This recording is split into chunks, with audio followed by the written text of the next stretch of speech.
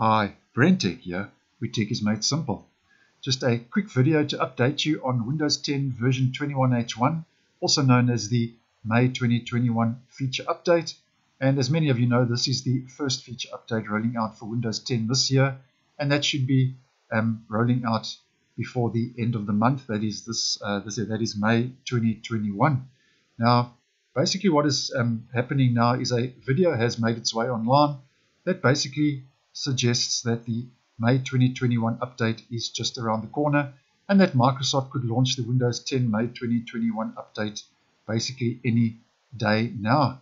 And you know, the online video, they discuss the Windows 10 May 2021 update, and they walk you through how to share feedback and where to find more information about the features in the new feature update to Windows 10. And this is the video I'm talking about. And basically, it's, as I say, it's just discussing, you know, where you can leave feedback and just giving you a little bit in the ins and outs and some of the little highlights of Windows 10 21H1. And as I say, this made its way online today, the 18th of May 2021. And I will leave a link to this video in the description box below if you are interested to go check that out for yourself. Now, the video basically runs through the process of sharing feedback with Microsoft and points you to a website to find out more about the update, though the website doesn't appear to be live yet.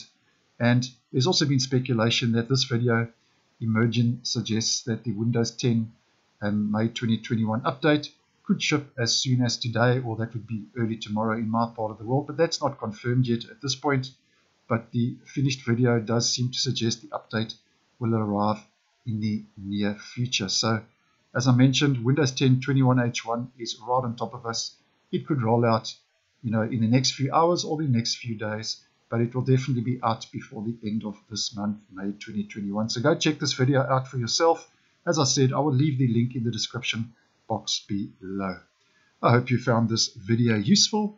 Once again, thanks for watching, and I will see you in the next one.